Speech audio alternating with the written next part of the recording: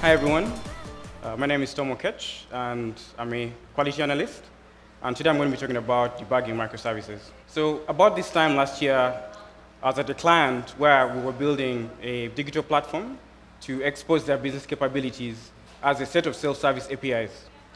We had Android and iOS apps talking to the platform, as well as POS systems at more than 3,000 locations across the country. And everything was going really great. However, one morning at about 7 a.m. Central Time, we started getting, many of the microservices started throwing exceptions, indicating that the DB connection pool had been exhausted. You know, very probably common thing. At the same time, we started getting the number of incoming requests growing exponentially. And then one thing led to another, we started getting a lot of request timeouts. So predictably, after a short while, everything went down, and we were soon involved in a war room call. Now, the funny thing is that about 10 minutes later, when we were actively investigating the incident, the exceptions all stopped, the request timeout stopped, and everything went back to normal.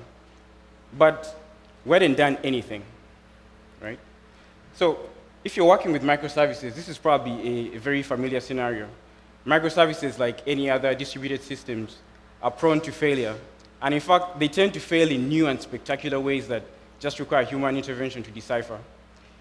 This shouldn't be too surprising because, to quote some of the research around complex software systems, distributed systems tend to exhibit emergent behavior which cannot be predicted through analysis at any level simpler than that of the system as a whole.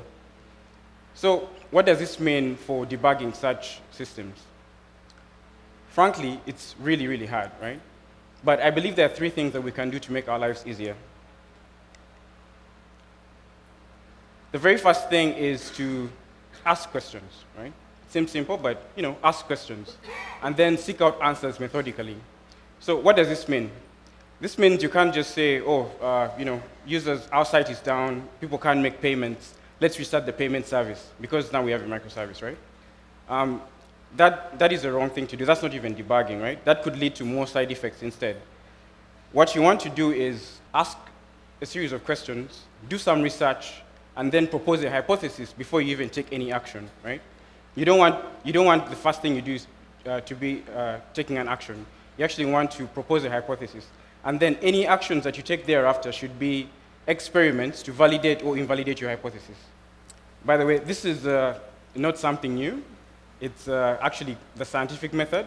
If you've had to go through like a dissertation, you've probably done this. And this is the very first thing that you want to have in your debugging toolbox. Just remember that there are microservices, there are very many different components interacting with each other. So you need to understand what it is exactly that your actions are going to, your actions are trying to drive at, right? So have discipline and have intentionality. Do not be impulsive. Now, going back to our incident, after the 10-minute interval when everything seemed to normalize, we started seeing about 1 in 4 payment calls made through the platform failing. In the end, it turns out that it was actually a weird caching issue, right? So there was also a DB connection pool issue, but that wasn't even the root cause. So it paid off to not be impulsive. Now, once you start to ask yourself questions and seek, and get a hypothesis and then try to experiment, you will inevitably arrive at the concept of observability. What is observability? Observability is, I'll tell you what it's not. It's not just monitoring, right? It's about exposing data and getting easy access about what your microservices are doing or not doing. So typically when you talk about observability, we talk about 3 pillars: logging, metrics, and tracing. And I'll just talk about this briefly.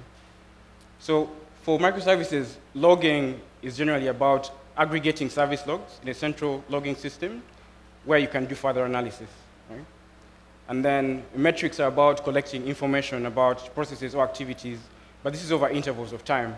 So things like request rate, error rate, duration of response. So the same kind of activities. And one way to sort of disambiguate between the two is that typically when you have more traffic, you're logging, the number of events you're logging is going to increase, but then your metrics are going to stay about the same because you're still logging this over intervals of time. And then the third thing is distributed tracing.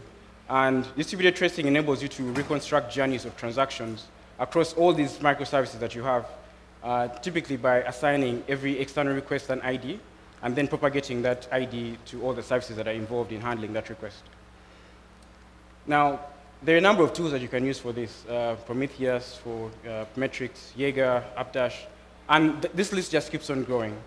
But the point is not so much about the tools, right? It's, and I got this diagram from Peter Bogan. He talks about some of the other relationships between the pillars. But the point is that you don't want to wait until you're debugging an incident to say, where can I get this information? These are things you want to think about right from the very start, right? You want to, right from the very start, you have to think about what tools am I going to use to consume this information, as well as, get this information and consume it. And you need to be able to answer those questions, and you need to be able to get that sorted out before you start building your services. I like this tweet from the Honest Status page, which says, they basically compare their microservices outages to murder mysteries. And for me, that's kind of how I feel, right? Like every outage is like, oh, okay, what happened here, right? And my take on that is that observability is what ensures that you will have witnesses who are at the crime scene. So you want to have them right, you want to have them there right from the very get-go, right? Now, the third thing is really just about embracing a culture of feedback and learning and continuous improvement, right? So remember how I said that your microservices will fail in new and interesting ways? Well, honestly, it should only be new the first time, right? So every time you have an incident, every time something breaks down, you should actually take that as an opportunity to learn from it. Every failure should give you more information about previously unknown failure modes, and that is something that you should now take back into your toolbox and say, okay, how can we make this better?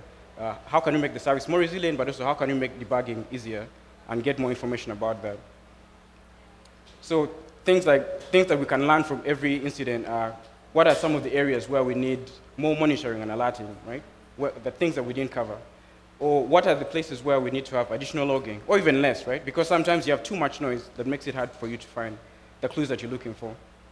And sometimes it even has to be architectural changes, right?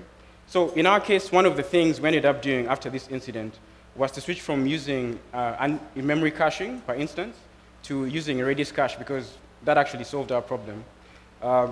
We also turned on query logging for RDS instances, because we didn't have it at the time, and we needed you to be able to see what was happening with our DBs. We also realized that while we were doing a good job of, mostly a good job of monitoring our services, we're not doing a very good job at monitoring the shared infrastructure.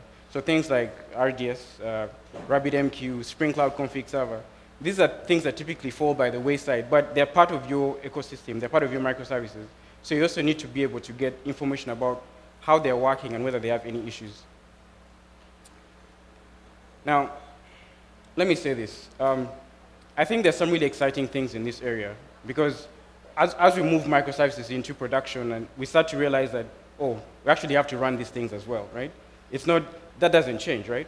So I see a lot of exciting research around, like service meshes, being able to see into your microservices and your infrastructure. And I think one of the other things that we're starting to see is that people are also starting to realize that these same tools can be used to provide valuable business insights.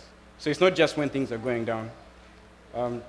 But I'll leave you with this as my last thought. Regardless of the tooling you choose, or regardless of where you are right now with debugging or moving to microservices, just remember that they will fail. There will be new ways that you've never thought of, regardless of all the testing. So be prepared for that, right? When that happens, use the scientific method. Don't be impulsive. And then, obviously, make observability a first-class concern. You don't want to wait until you're having the incident to say, where can I get this data? And lastly, learn and improve from each incident. Thank you.